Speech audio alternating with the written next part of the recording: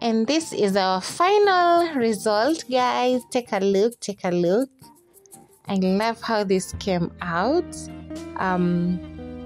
We used the Got to Be gel in the pink bottle. It's called Glamphos, in case you want to try it. I'm really happy with this result, guys. It really looks good. It makes the knotless braids look really flawless.